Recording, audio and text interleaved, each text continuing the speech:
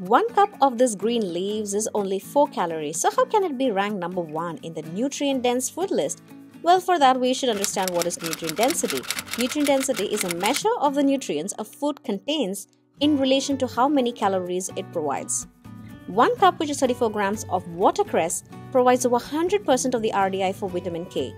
Watercress also contains small amounts of vitamin E, thiamine, riboflavin, vitamin B6, magnesium, phosphorus, potassium, sodium, and copper. Therefore, watercress is an extremely nutrient-dense food. That's why it's ranked number 1 on the US Center for Disease Control's Powerhouse Fruits and Vegetable list. So in this video, I'm going to show you a watercress recipe, which in combination with mung beans works perfectly as a watercress salad. With just 4 ingredients, this watercress salad is sure to help your weight loss journey.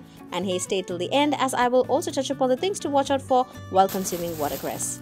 Let's get started on this watercress salad. This is a bunch of watercress which I usually wrap it in a paper towel on the day of purchase. This ensures that the leaves stay fresh and green when I take it out for cooking later part of the week. Let me give you a closer look. It's got tender green stems which is edible. The leaves are light and not heavy like your Malabar spinach or the other spinach varieties. So how does the watercress taste? It's a light, crunchy leaf that tastes peppery and bright. The flavor is so different from your normal spinach, which is usually watery. What I usually do is I chop it really fine so that no one can pick out the leaves from the salad. If you have kids, you know what I'm talking about. Once these are ready, I prep the chilies. I chop them fine, and then we need some shallots. Now you can use onions here, but the shallots do give a better taste. How much of shallots? Well, that is personal preference. I stick with about 3 shallots. The last ingredient is cooked mung beans. Now this is the easiest beans to cook, no soaking required. Now how did I cook mung beans is I pressure cook this for 5 whistles. Now if you're using the pan method, take 2 cups of water for 1 cup of mung beans. When the water is boiling, add in your mung beans and cook until they are soft but not mushy. We don't want mushy beans for this watercress salad. Then it's all about cooking it together. Take a pan, heat it up well, add 1 tablespoon of oil. Then you just drop in the chilies, drop in the shallots, saute, saute, saute. You don't want to fry them, but just cook. Then you add the watercress in halves and wait till it turns a bit of darker green, or in other words, wilted. That's an indication that watercress is cooked.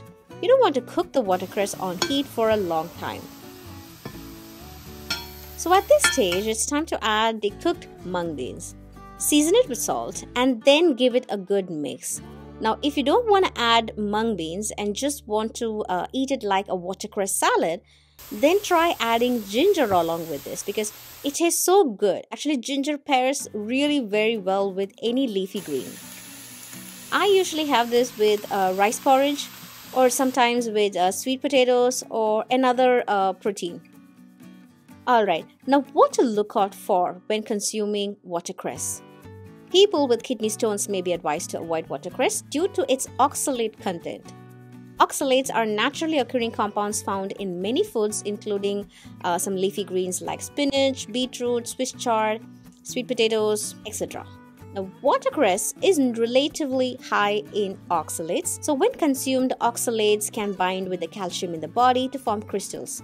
So for individuals prone to kidney stones, it is said that the accumulation of these crystals can contribute to the development of kidney stones or exacerbate the existing conditions. However, it's important to note that individual responses to oxalates can vary.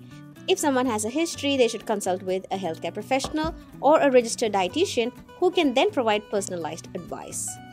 Now seems like a good time to ask you to hit that like button if you enjoyed this video and subscribe to the channel if you have not done it yet.